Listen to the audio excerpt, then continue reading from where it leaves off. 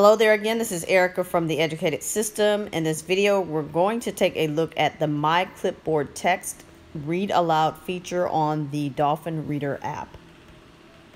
So here I'm just going to Wikipedia and I am pulling up an article about dogs, and I'm going to copy the text. So I'm on an iPhone doing this. I'm pressing and holding on the screen and dragging down along the text, and then I'm going to tap copy.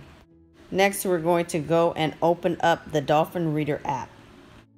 Once the app is open, you will see an icon at the top left that looks like a bookshelf or books on a shelf. And you'll tap that and it will bring you to this page where you will see the option for My Clipboard Text on the bottom left. When it opens up on the top right, you'll see a green plus button. Press on the green plus button and it will automatically paste in the text that you copied. Now looking toward the bottom of the screen, you'll see a play button toward the center. You're going to tap on that to play the copied text. The dog, Canis familiaris when considered a distinct species, or Canis lupus familiaris when considered a subspecies of the wolf. 5. Is a domesticated carnivore of the family Canidae. Now to change the text, you can look toward the top of the screen and you'll see an uppercase A and tap on that. Now here you can adjust the text size, and you can also adjust the font, margins, line spacing, letter spacing, as well as adjust the color theme.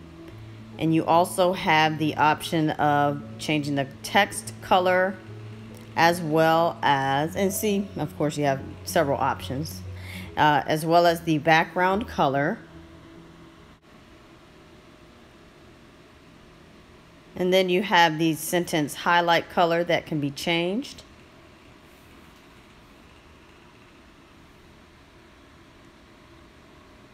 And then you have the word highlight color that can be changed as well. And for the sake of the demonstration in this video, I'm just picking really random colors, so we'll look at how that looks.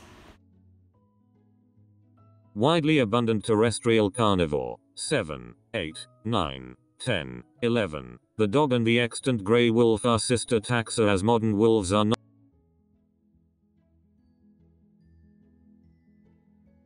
not closely related to the wolves that were first domesticated. 12, 13, 14, which implies that the direct ancestor of the dog is extinct.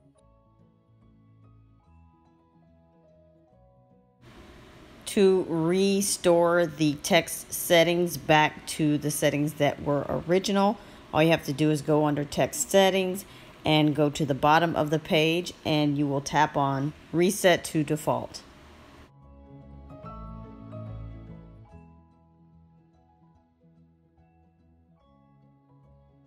Extinct. 15. The dog was the first species to be domesticated. On the bottom of the screen on the right side, you'll see an icon for navigation. So it looks like a little compass. And you'll tap on that to adjust the settings for navigating throughout the text. So if you want to advance or go back by 15 seconds, 2 minutes, etc. In addition to that, you can navigate by 5 minutes, as well as the book's default navigation settings. And then you can also navigate by headings. So you can do headings 1, and in other longer texts, you can do heading 1 and 2 only. It just depends on the book. Now back in the panel where your text has been pasted and read, toward the top you will see a speaker icon. We'll tap on that. And here it opens up audio settings, so you have the option of adjusting the rate of the audio, as well as the voice type, voice settings. You can add voice. You have a pronunciation default list. You also have a green plus button, and there it allows you to add a new pronunciation list, and you can type a name for your new pronunciation list. And then tapping on the pencil icon allows you to add to the default list. Now going back to audio settings, so tapping on that speaker icon will bring you to this page, and here we're going to adjust the rate of the audio feedback, so basically the speech. Domesticated, 14, 16, and has been selectively bred over millennia for various behaviors, sensory capabilities, and physical attributes, 17. Now taking a look at the voice settings, we're going to tap on that button and we'll adjust the pitch, the volume, and pause. And then we'll just test the audio on that. Press the play button to test your voice settings.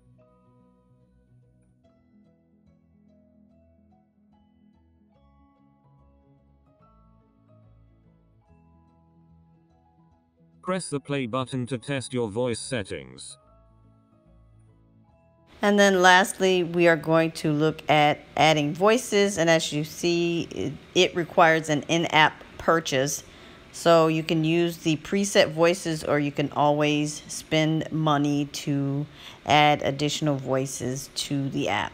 But overall, the app is a free app to use.